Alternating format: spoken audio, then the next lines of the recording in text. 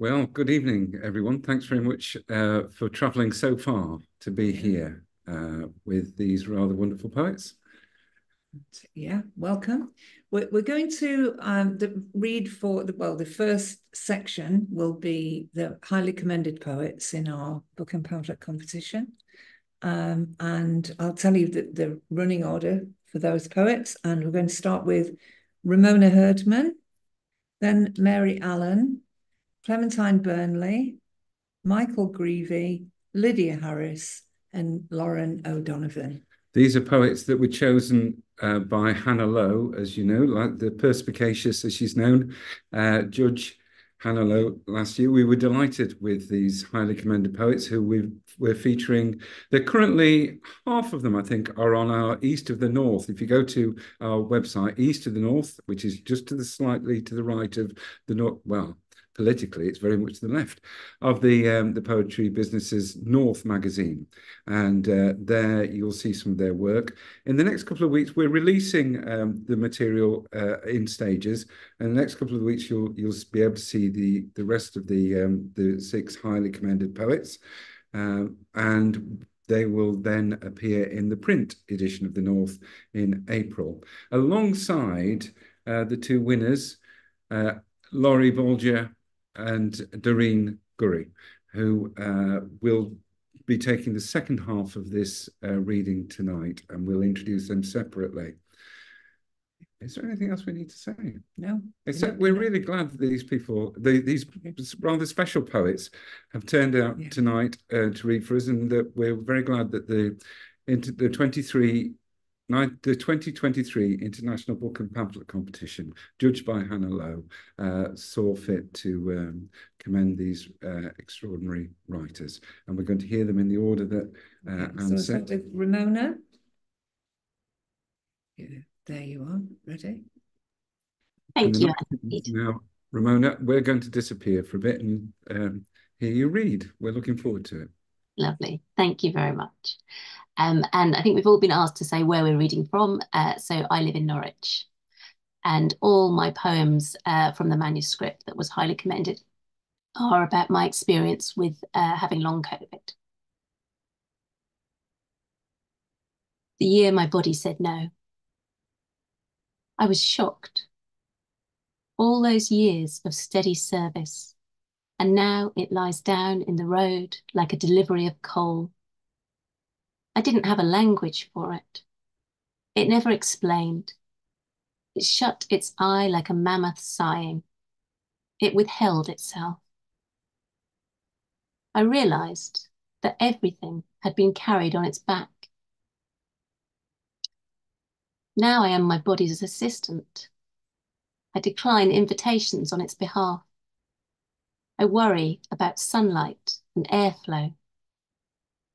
I feed it delicacies, flat on the palm of my trembling hand. It doesn't acknowledge me, but it walks a bit now, stately, some days. Long COVID affects people mentally as well as physically. So the term that gets used is brain fog, which really means difficulty concentrating, difficulty remembering things, analysing things, solving problems, making decisions.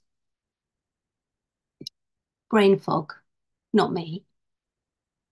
Some people are born with brains as calm as amber, calm as drifting down a river in a rowboat all summer. But mine's always been a hustle-bustle brain, rushing in its Macintosh through the sloshing rain. It tusks and sighs and clucks at my lolling body. It wants rolling progress, inexorable and steady. It wants personal bests and beast achievements. It does its lists and expects exact obedience. Its worst horror is its own failure. How it runs headlong, fog-bound now into the railings. Blankly, solidly, printer error stuck, it whips itself on through its own substandardness. It can't do what it did. It can't see what it meant. It knows it doesn't. It's dazed in its astonishment. The next poem, I've written a few poems about kind of engaging with the medical establishment. And research on long COVID has come on a lot in the last couple of years. But generally speaking, any of the tests that you can get at your GPs do not pick up any of the things that are wrong with long COVID, which is quite a frustrating experience. Again, my test results have come back normal. Again, my test results have come back normal. A normal person would be grateful, thankful.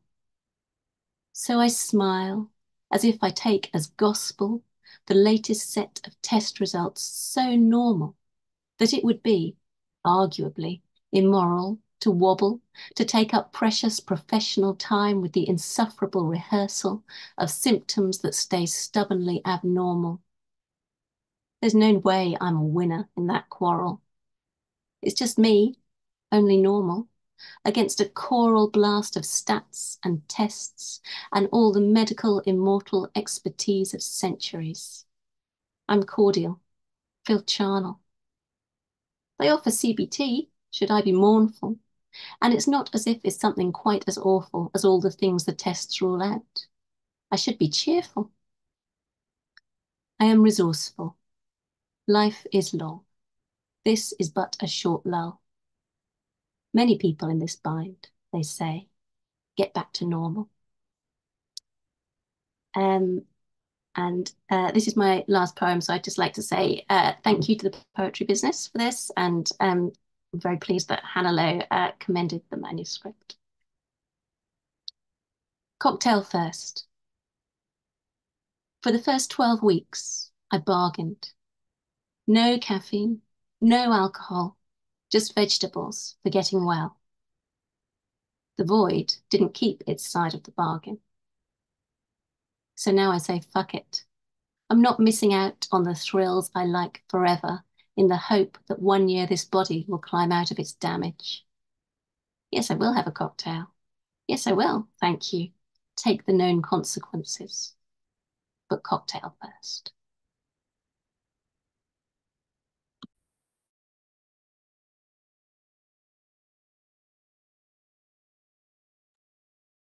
Thank you, Ramona. Thank you very much.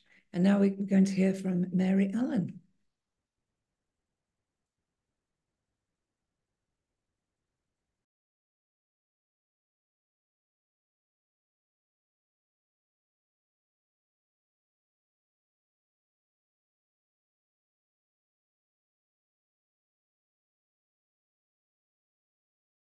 Sorry, Mary, you're on mute. Hello, can I be heard now? Yes. Hello. So just saying thank you very much to everybody. It's great to be here. My poems are from a pamphlet I've written called Gladiator, which is about my time at the Royal Opera House. 25 years ago, I was chief executive of the Royal Opera House, and on my 5th day, I discovered it was spectacularly bankrupt. And these are some of the things I wrote as part of my response to that experience. And the first one is called Starting Pistol. Empty space shivers above the fence. An opera house haunts the building site, uncertain hallucination. The auditorium's skeleton broods over the gap, wings of a damaged angel. Ghosts of singers and dancers cluster outside, gibbering warnings of approaching calamity. Inside the lightless corridor, ballet shoes tumble from a cupboard. Scarlet opera programs wander across the floor. 4 velvet seats wait for an audience which will never arrive. Out of the dusk, I climb a spiral staircase into an enormous office. Chilly air from Longacre filtrates through an open window. I shut it. The room crouches around me. How long will I stay? My predecessor lasted 5 months. How soon can the office shake itself free of me? 2 grey metal filing cabinets sit along one wall. One shudders. A drawer falls open. A folder jumps out. I shut the drawer, but it shoves out again. Files slithering inside. Papers jostling, arguing, fighting, falling in every direction. I grab one. Open it. Columns of figures cascade down yellowing paper. Budgets, money, losing track of it. I put the papers in order. Start to read. The next poem is called Ariadne, for a reason which near the end will become apparent. Ariadne. I'm walking around in a cloud of unknowing. A decision flits across my path, too quickly to grab it. Untaken decisions are bats hanging from the ceiling.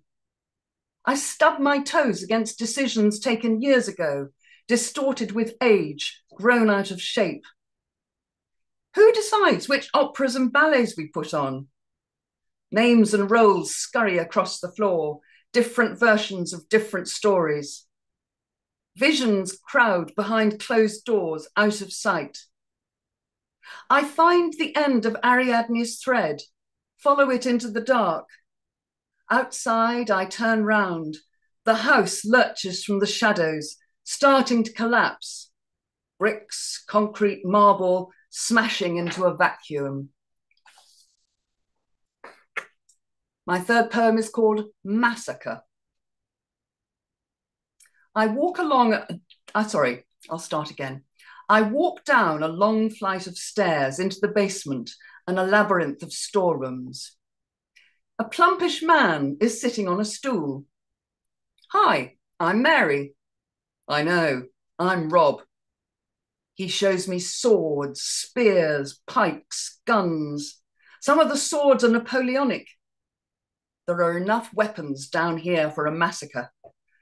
I must remember the way back, prepare for the next board meeting. Gladiator. Last night, our billionaire donor came to my office. Our dissolution would be half his life evaporating. Now flames crackle at the entrance to Floral Street. People shriek past to escape the inferno. Smoke ghosts past my windows. Burned air shimmers in the heat. I need my billionaire. His office says he's gone to the National Theatre. Could I race through the crowds, barge between queues streaming into the auditorium, sprint down the aisle, find the steps to the stage, scramble up, face a couple of thousand people and scream his name? A Roman amphitheatre, audience is baying for blood, and I'm the gladiator on my knees, begging to be spared. Finale. I tear up my resignation letter.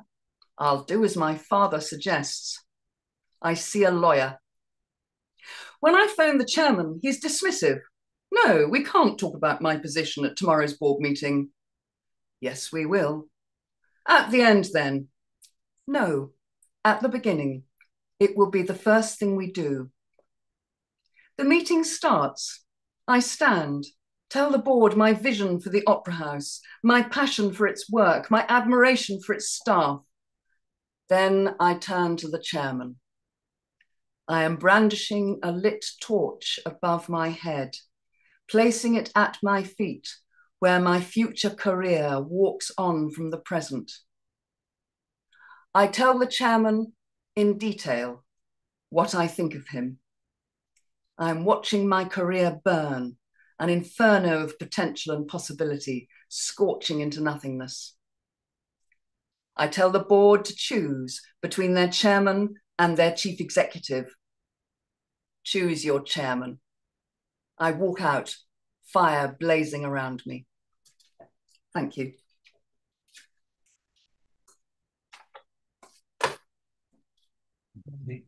Thank you, Mary. Really wonderful reading. Thank you. And now, Clementine. Thank you. I'm very excited to be here. I was so pleased to be chosen. So I wanted to say my thanks all the way up front in case I forget to say them at the end. Thank you to the Poetry Business. Thank you to Hannah Lowe. And the poems I've written, I've noticed something about them is they're very rarely about an individual. They seem to come sort of as clusters of creatures as groups. And in this case, mostly I'm writing about creatures in motion, most of them around water. So the first one that I'm going to read is called Entanglements. And that's about rivers, two rivers. Oh, and I forgot to say, I'm in Edinburgh most of the time, but I happen to be on the edge of the sea on the coast of East Africa by the Indian Ocean this time. Entanglements. Mosi Watunya is thunder, and on the Dee, salmon rise together. Two native-born currents, yoked by royal command. Mountains are a still point. Mosi Watunya is a witch's brew of smoke, sound, and light. One river needs salt. Mosi Watunya is a disco bauble, a bubbling cauldron, a cure for double shifts and cash remittances. Mosi Watunya dies when Nile perch tunnel, the harbored silences of a stately lake. A river's mouth is where it breaks. The second poem I'm going to read is called Love in Extra Time. You live underneath a major flight path. You have never seen the Pacific. From your neighborhood near Schiphol, you can see the landing gear deploy. The aircraft engines sing like humpback whales. You have never seen the need for travel papers. Elsewhere, the hurricane's eye expands. In Irtatale, the earth cracks open its 1,000 mouths. On New Year's Eve in Beebe, 5,000 red-winged blackbirds fall from the sky. The televisions say only small islands grow nervous at every slight rise in the surf. This season feels like regret on the skin. Elsewhere, border forces merge with the police. At the garden's edge, giant hogweed encroach the silvery stems of globe thistle. A sprinkler wets newly sown tomato seeds. We spend more time outside. On longer days, we walk on the dikes. The third poem I'm going to read is called Sea Things. The most beautiful things are held inside. When the pearl's harvested, the oyster sometimes survives.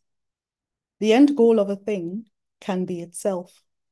The death of crustaceans can be grieved in the same way as the demise of mammals. You girls ask the wrong questions, my fathers say. A special breed of triangle mollusk can hold up to 30 pearls. How many are killed in the wild?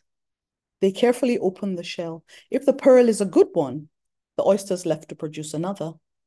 From every mussel, shell, and spat, nothing's wasted. And my last poem is called Transit. We gave each other new, useful names, made bootleg baptistries. The kitchen sink became an outlined shrine, a soapy thumb could daub a cross. We cast the syllables like dice. We were generous. Each chose 3 or 4 last names, maps of another country, each name inked onto official papers, another life measured out in scanty portions. Each syllable, a search for another child. Each child, a return to azure. So many of them turned to water. We left the solid earth behind, took its words with us, bolo, njakri, mula, carried in our mouth, confident as coins, to cross the palms of foreign officials. Thank you so much.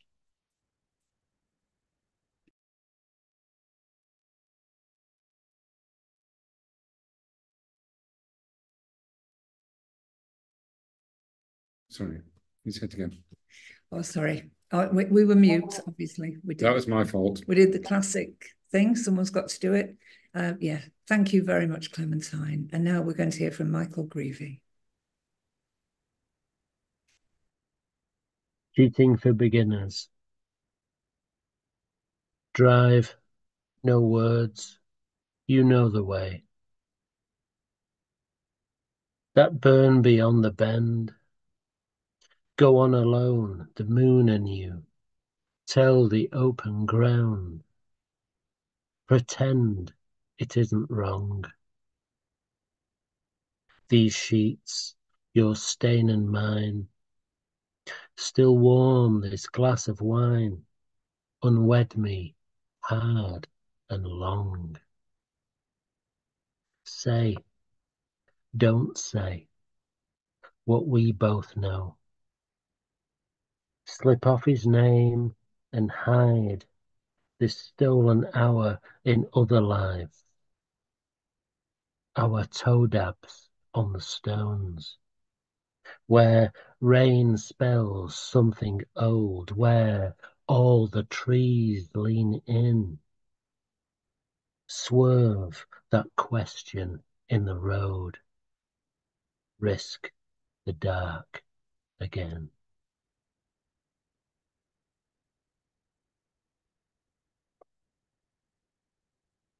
Throwing your voice to Lydia. Throw. And in the letting go, you are three fishermen. One unspooling, paying line. Another older, letting it run.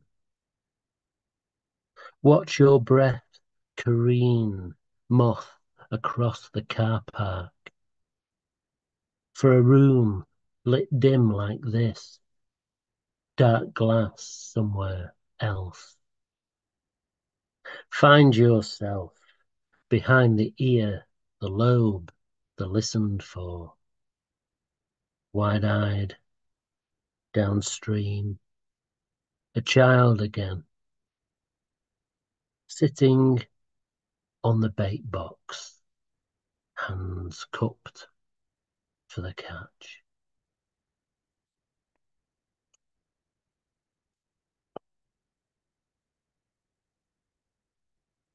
The boy who kept bees. Smoke him out, amber-eyed, dancing the map in his head. Mad, no swarm to his name. Some say a smitten queen slipped a slat in the hive, hot for the crack in his smile. And he lay his tongue beneath her strange pink flower. Sever and lift, warm to his wish. Spoon it out of the dark. A honeycomb heart, pottled with holes. Midas coming to rest. Her Highness snug up another boy's sleeve. Trying to fly, dreaming of bees.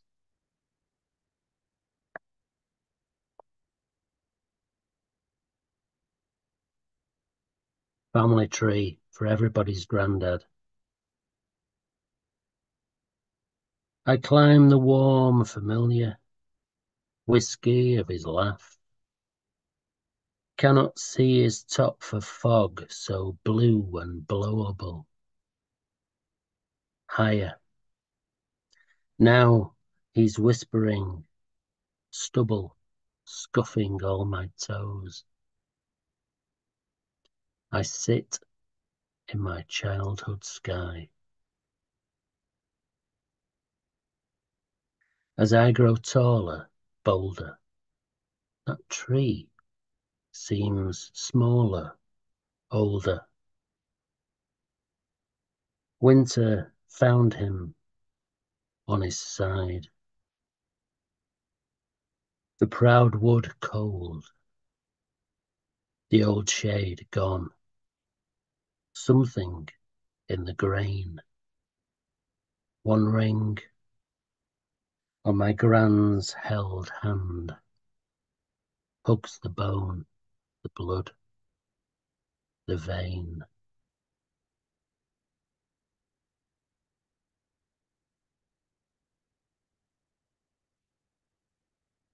The nest. Late fall, we hack the arbour down.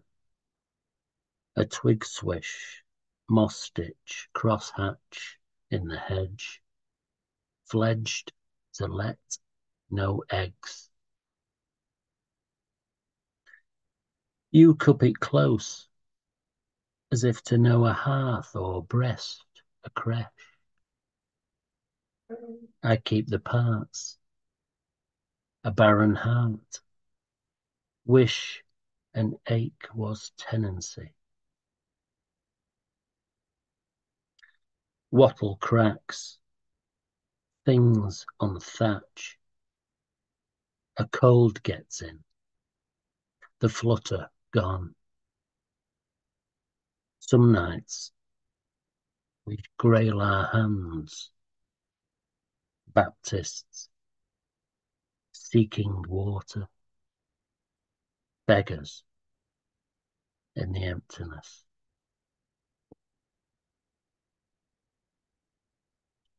My last one,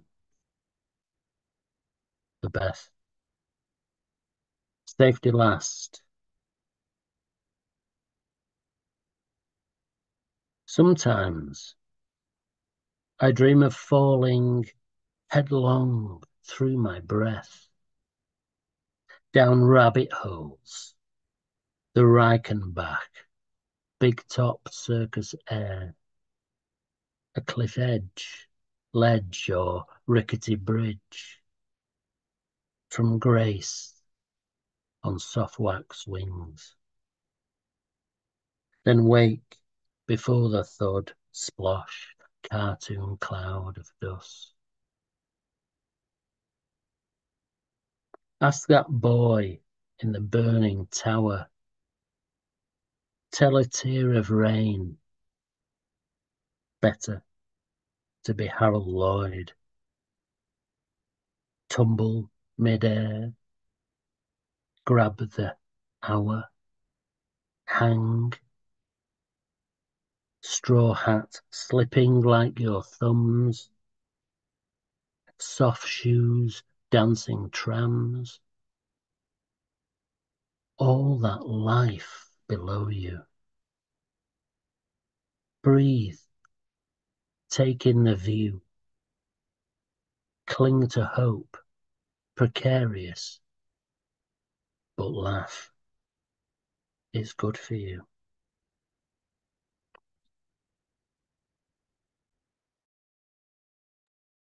Thank you, Michael, very much. And now we have Lydia Harris.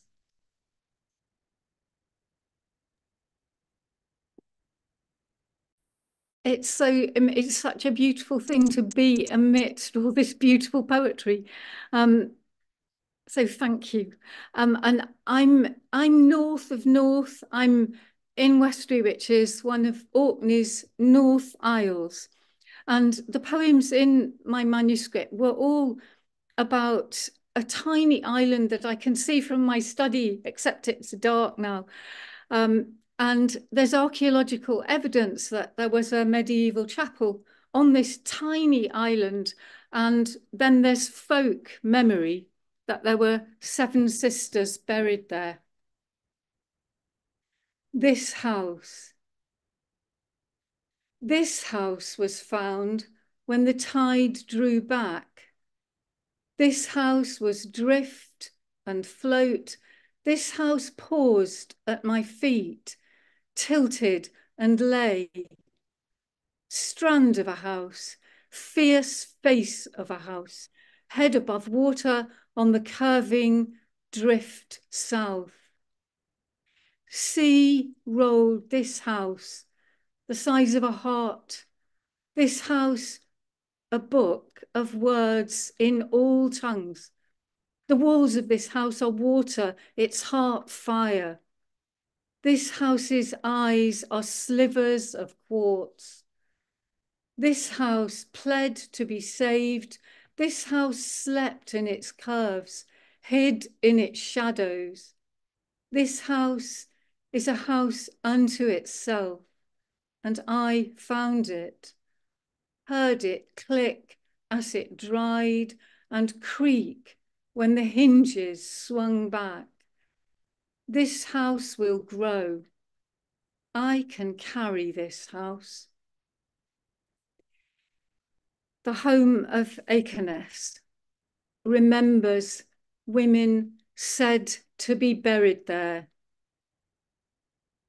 On my 3 islet straggle, see my little chapel, 7 tombs in the chancel, 7 loaves sleeping, wrapped in 7 summers, braced for winter, paused from danger, from the swirling waters at low tide, hear the sisters singing as they spin, pulling threads like moorings to the tiny harbour, swimming on the high tide, pale in the sea's light, casting salty droplets, beads for the telling, hair looped on distaffs, of their necks and bodies, arms free as windmills, grinding the barley, new robed for Compline, lit by whale oil, one by one they enter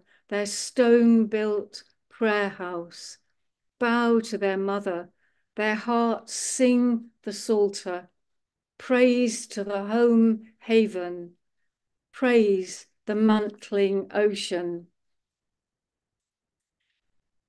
The wind in the chapel made of wrens, a jolt in your ear quick as a silver bell, a ruffle of down on your top lip, the ripple of 1,000 heartbeats, droplets of blinks from those polished eyes, nips from the tips of the dear good beaks.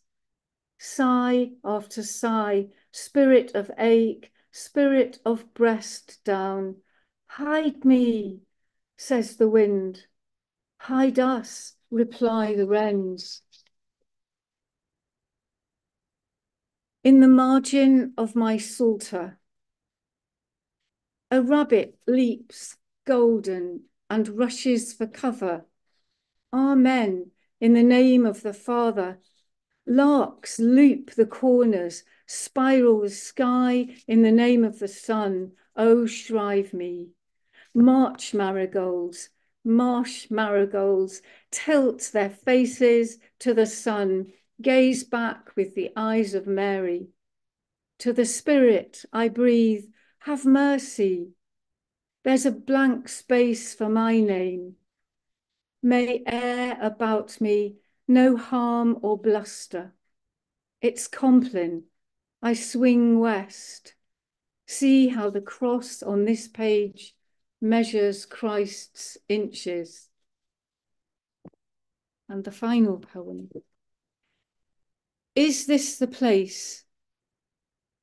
She dragged the boat and left it, pulled the mantle and pinned it, spoke out loud to the wind, took 10 steps and turned, called louder than 3 ravens, penned footsteps in the Psalter. Her pages rarely numbered. She wrote what the Spirit told her. Thank you.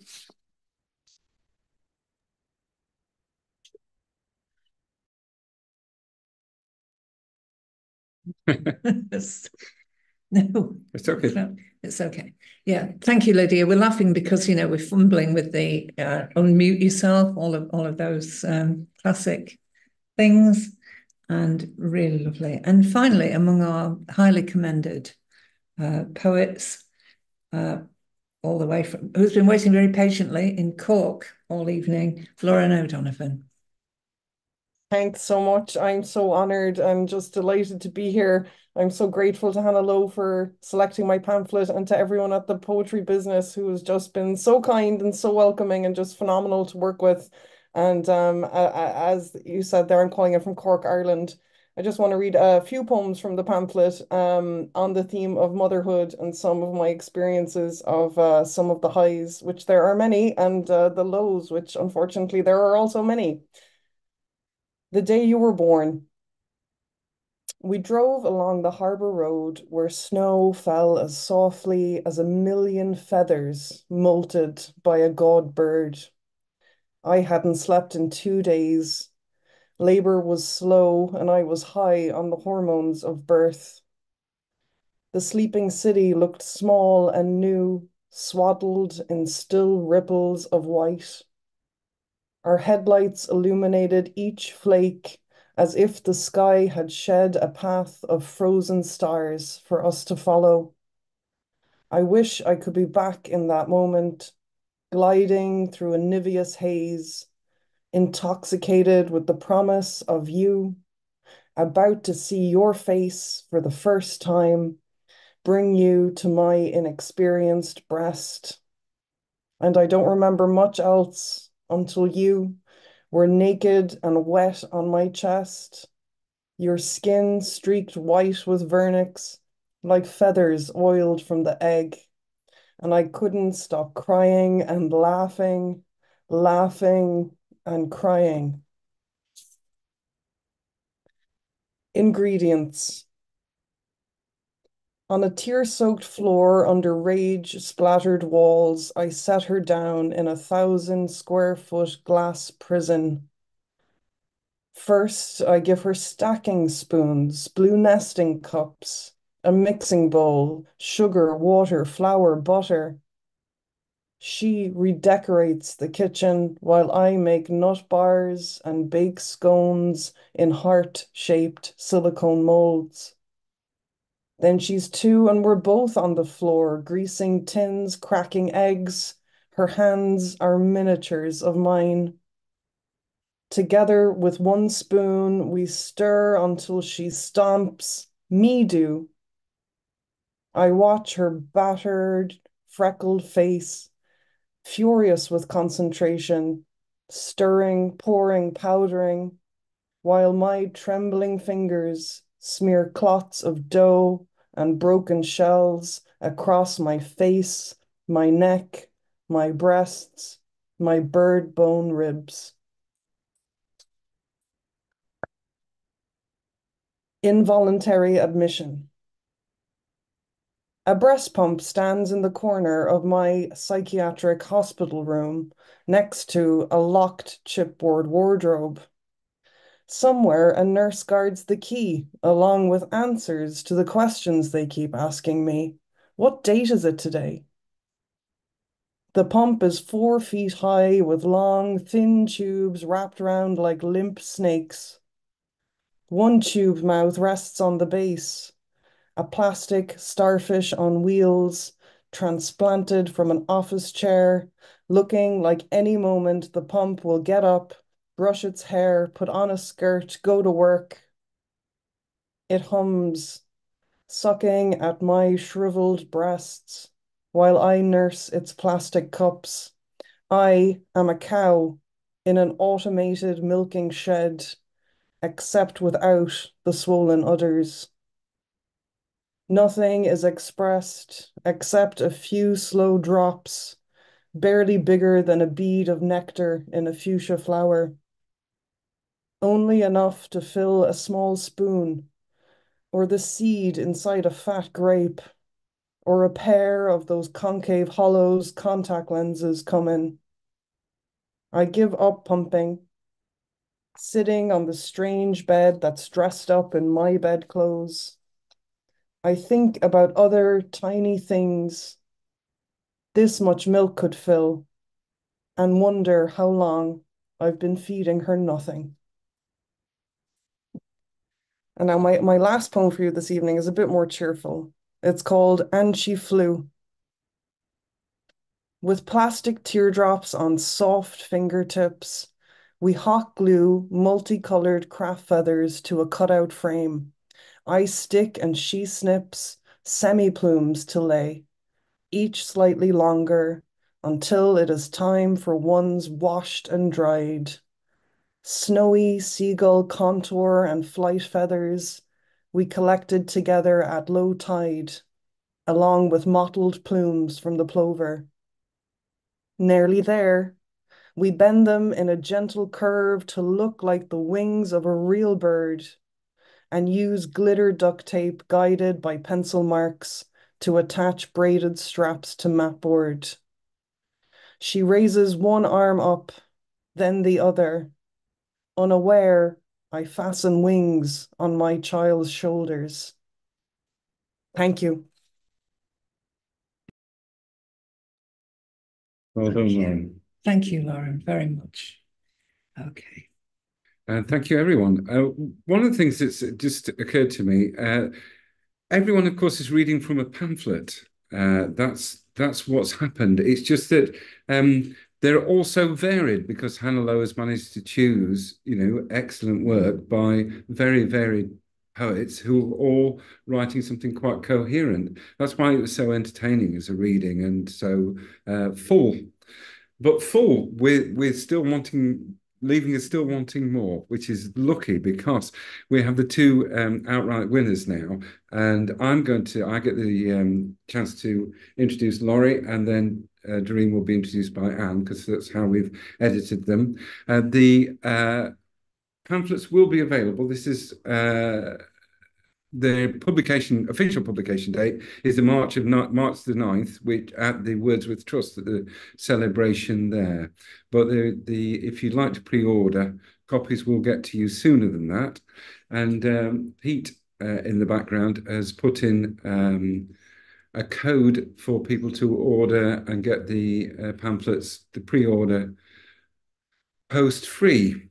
And those, I think you'll probably be told this, but it's B+P book and pamphlet, you see, B+P 2023, all as one block. And these rather attractive pamphlets will arrive. They're almost as attractive as they are good, as you're going to hear now. I'll just say what, before Laurie reads, she'll be leading for longer, of course, than the highly commended poets. Hannah Lowe said of Laurie Bolger's collection, "These poems of memory and girlhood are powerful evocations of the changing body and the male gaze.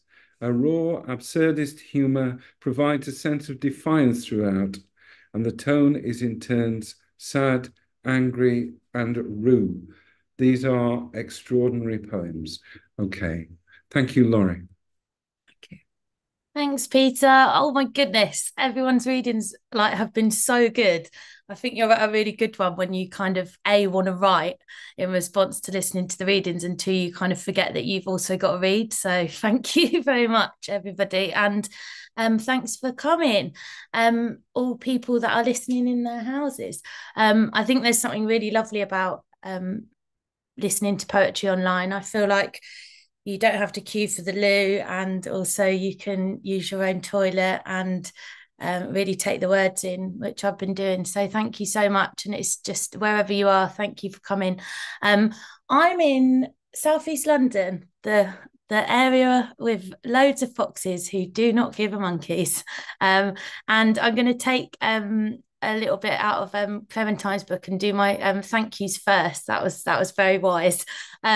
So just before I get going, I just want to thank Ann and Peter massively at the Poetry Business. In my acknowledgements of the book, I wrote that I'm constantly moved by the work that you publish and so grateful to be part of an amazing family of poets. Thank you for your careful guidance and care with this new work, and I really mean that. So thank you. You've been absolutely amazing, so patient and supportive and brilliant. Also, I want to thank Hannah Lowe for noticing this work and kind of thinking that there was something in it worth publishing. And it's just been such a dream of mine to have the Poetry Business you know, pick up some of my work for literally like over a decade. So when I got the call from Anne, I was so happy. And I was actually cooking in my my amazing mentor's kitchen at the time, which was the best place to be. So I want to say thank you to Caroline Bird and also Andrew Macmillan, who have helped me like beyond belief with these kind of poems, and obviously several others as well that didn't quite make the pamphlet, but will be published elsewhere. So the pamphlet is called Spin, and it's really a kind of strange tumble dryer, as Caroline described it, of poems. So you're almost put through a spin wash. But a lot of the poems are set on a spin bike, which is kind of random in a gym, and they kind of go here, there, and everywhere, and come back to this idea of being on a spin bike in the gym and kind of pedaling and not really going anywhere. So the first poem I'm going to read is called After Class, and it's a poem that's set in the changing room, and it's one of those poems that I think I'm just really excited to read it because it's so weird, but also it's a shout out to the cleaners in the gym who have to put our sweaty sweat towels in buckets and like take them out the back. And I always have a really good chat with the cleaner. And sometimes as a poet, working on your own a lot, you don't really you might not speak to anyone for like a whole day, and it might just be the cleaner that you chat to. So this is kind of for them, I guess. And it's when I lock myself out of my locker, which isn't the title, it's called After Class, and the cleaner has to open the locker slyly and go, what's inside? And then when you prove it's your locker, she'll open it. So this is After Class. She asks, what's in your locker then? I tell her a bag of gold, a snake, my dad's shoes, fizzy laces, a death chime, one for the road.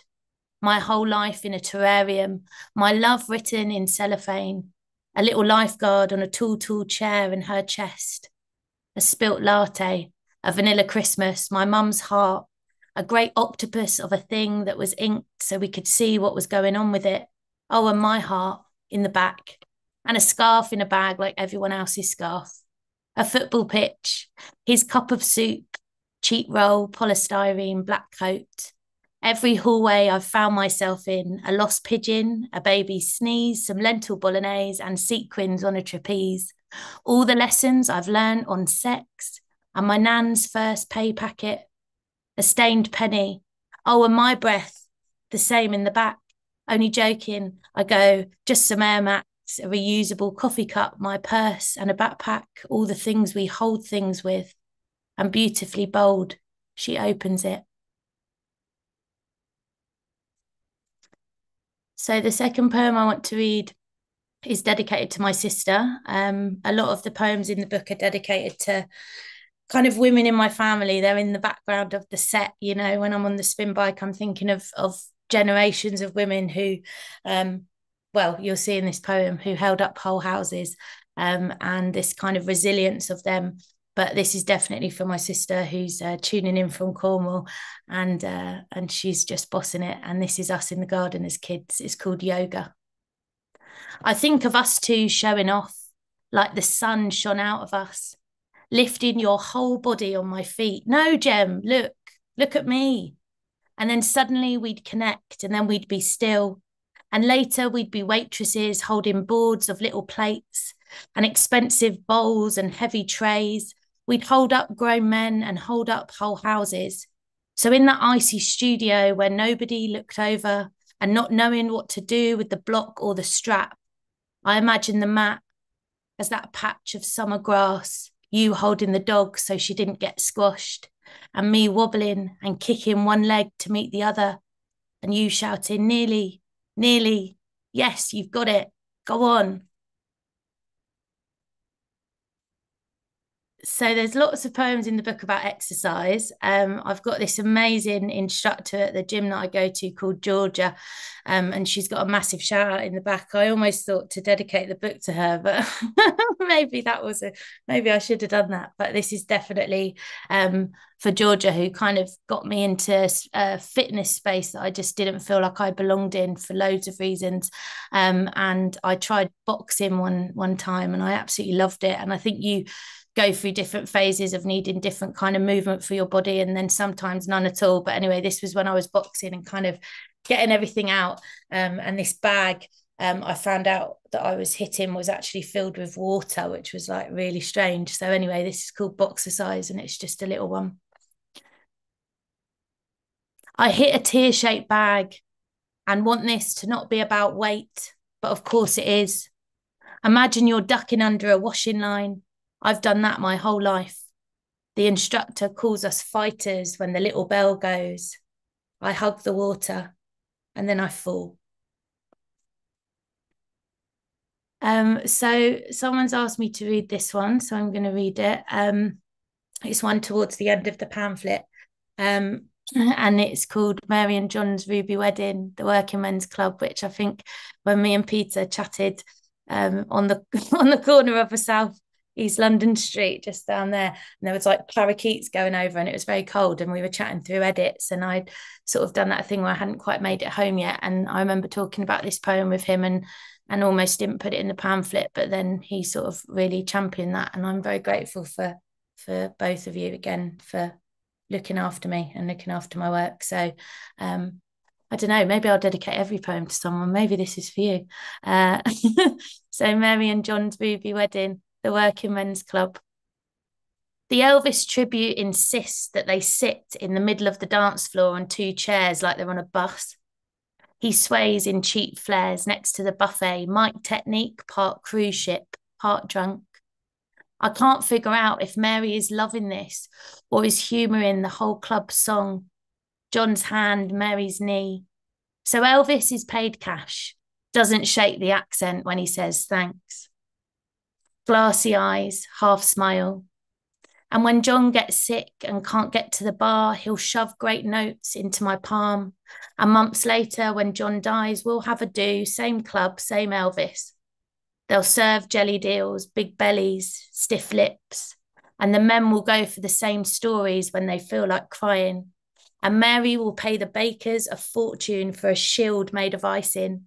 She'll sit in a booth at the side of things, and everyone will ask how she is, insist on buying her a drink when she already has too many to finish. So there's lots of poems in the book about spinning, and this kind of idea, this central idea of being on a spin bike or in a gym. And then there's a couple of random ones. And I realised, like, you know, when you put together work, whatever kind of thing you're working with, and you realise you've become obsessed with something.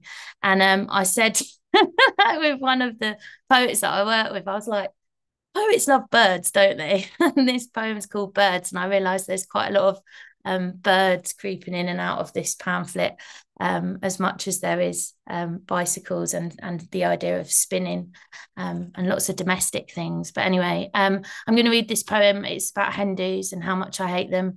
And yeah, it's called Birds. And this is originally set in Brighton. So Mary, maybe this is for you. But it's about me having a very bad time on hen do. Birds. On the pier, little girls aren't allowed those headbands. On the pier, those little girls aren't allowed headbands with their names on anymore. How many of us want a palace? A woman takes a photo for her ex. How many phones have been dropped in there? I see myself in the arcade glass, all hangover and sad story. I watch the pennies drop and imagine our babies screaming like a seagull.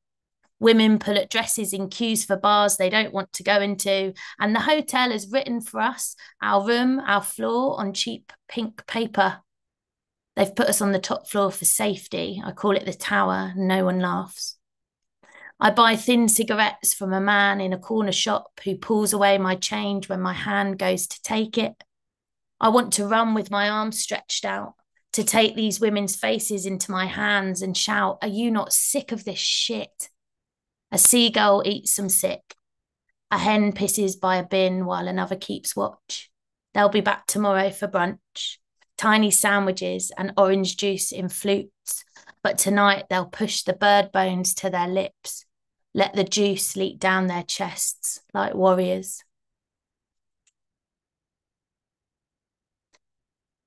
So I think I've got time for maybe one more. I really wanted to end on the poem that I'm most scared of in the pamphlet. It's right at the end, and it's really strange because I thought this pamphlet, when I put it together, was kind of going to end as kind of a kind of mic drop, swinging the sweat towel around your head, like, yeah, I've done it in the gym, women, yes. And then it ended on this kind of very different tone.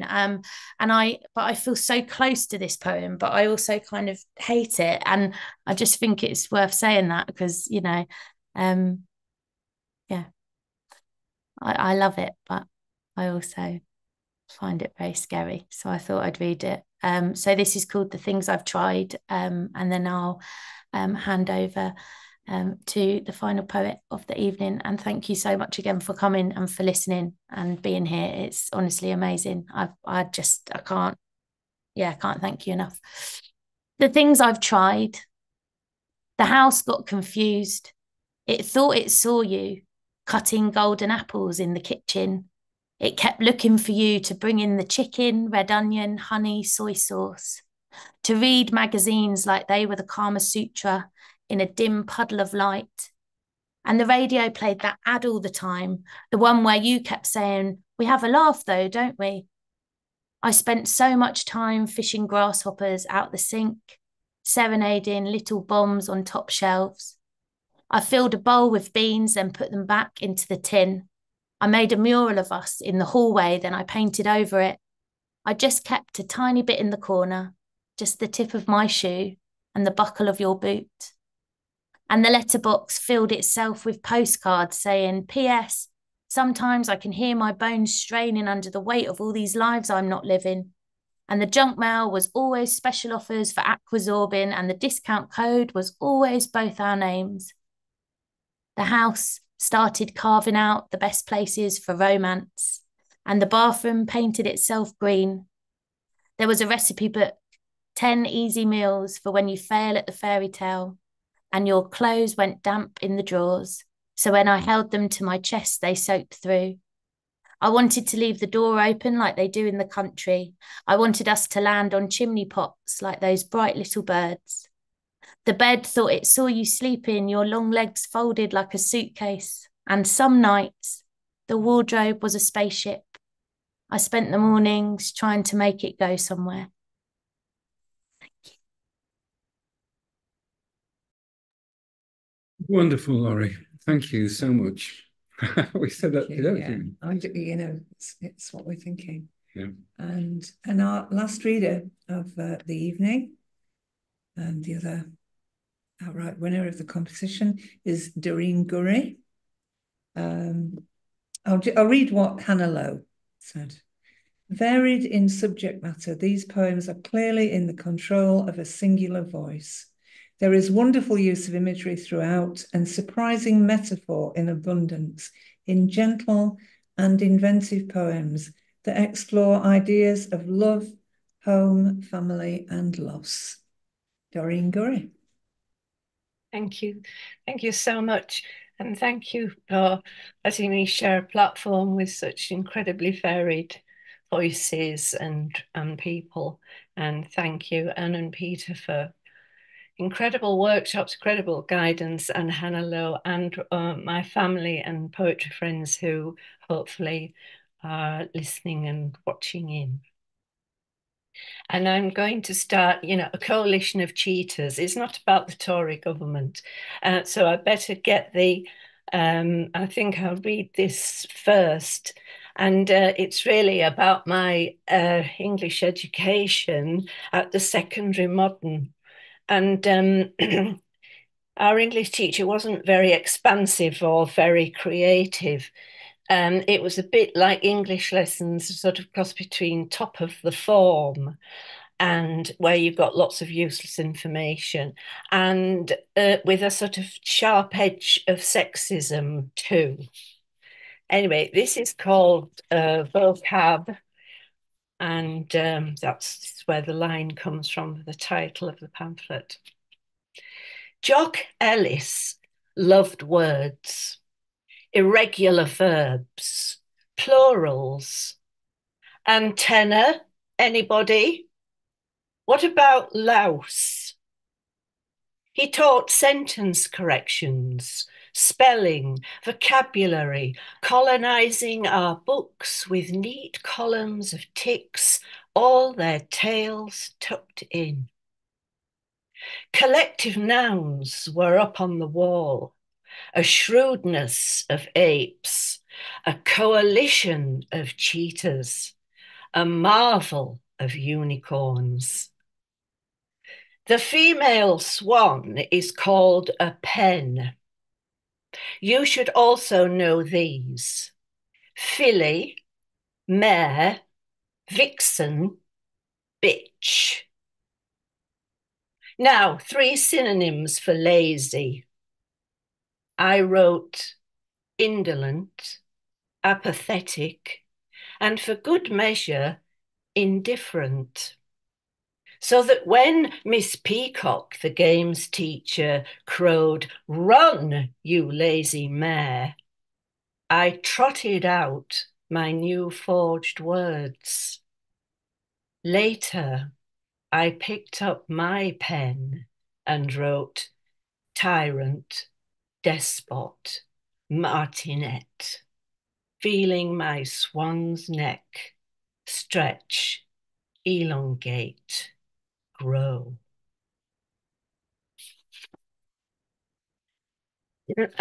This second poem is it's also about the power of words, and it's about my brother and my father. It's called Paternal, and it's about what happens when words get out and become dangerous. And it's also about that generation gap, which was at its widest in the sort of late 60s and 70s. Paternal. Do what you want, you will anyway.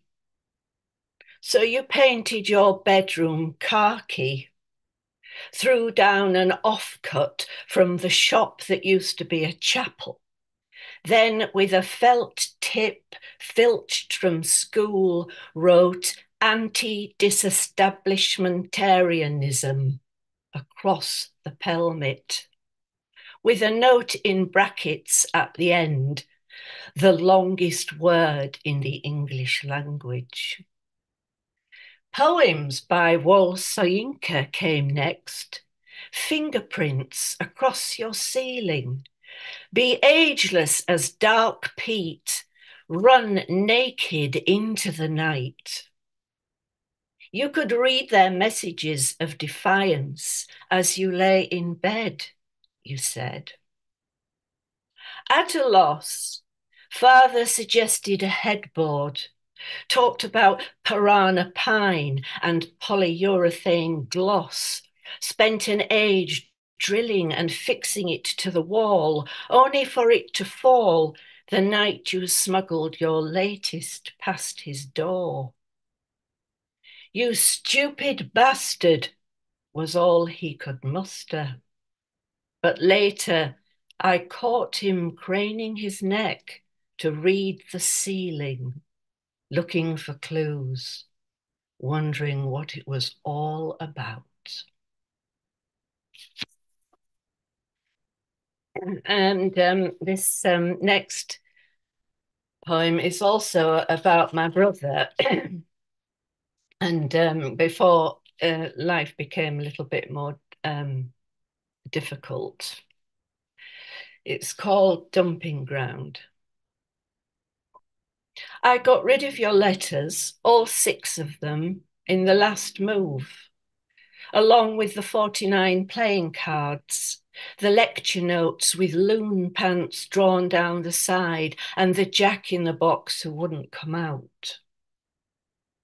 Yet I still think when I climb the attic stairs to fetch a suitcase or someone's stringless guitar, that I'll find them in the box with the highwayman on the lid, and read how your yellow trousers have faded in the wash, how your gas has been cut off again, that you're still wrestling with Kierkegaard. I see them mouldering in some giant refuse tip, refusing to die, a seam of concentrated life, running like ore through the waste, your inks losing themselves, leaching out into a peacock's plume among the newspapers, discarded clothes, the unwanted, the almost complete. There are quite a few poems in the collection about women who have relationships with artists. And the first one is close to home because my husband's a sculptor. And then there are another couple about Gwen John and her relationship with Rodin, the sculptor. This first one's called Rival.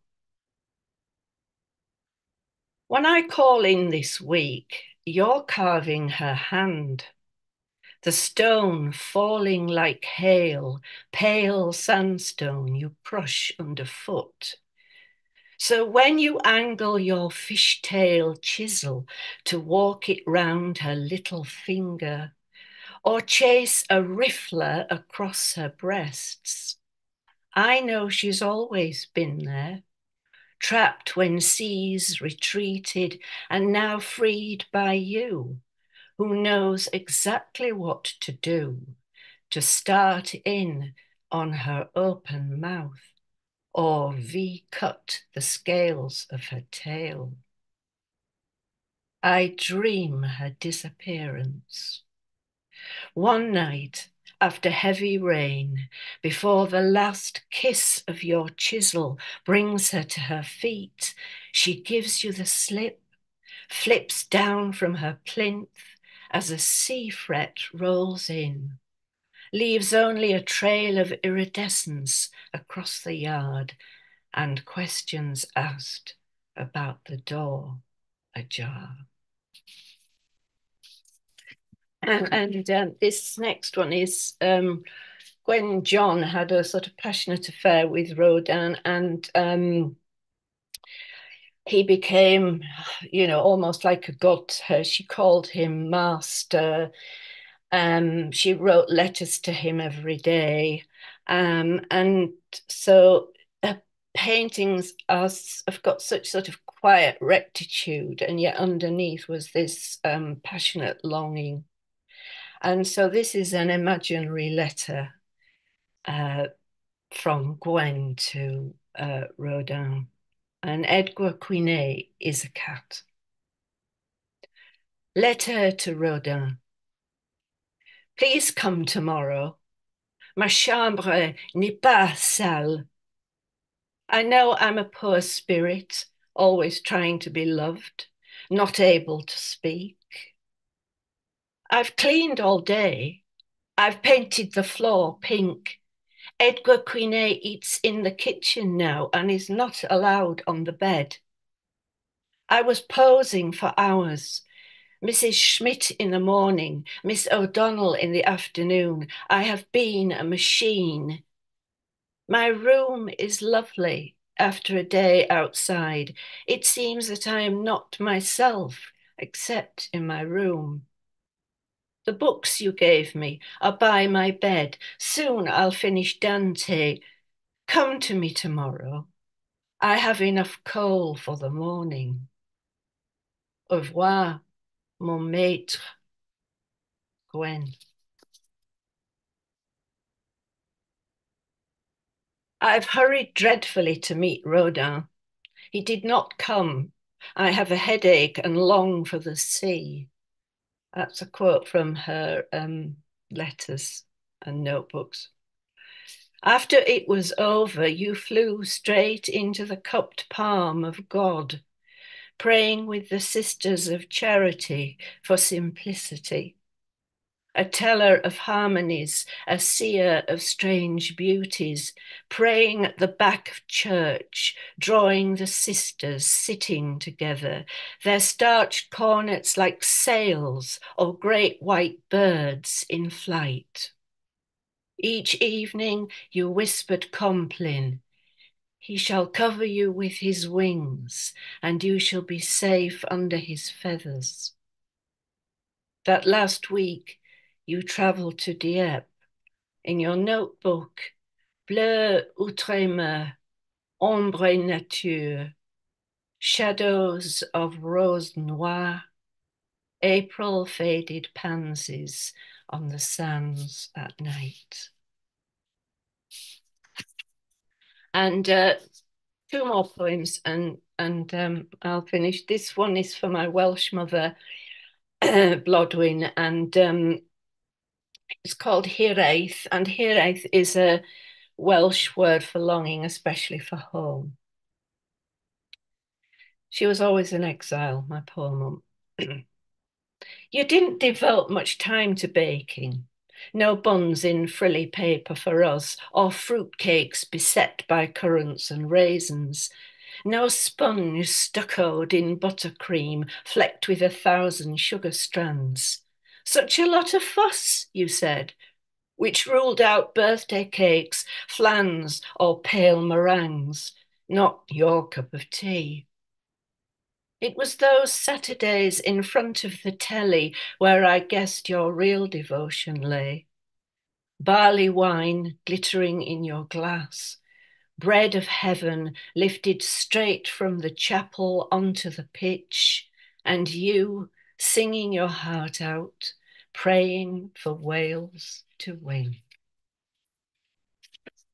And the very last one is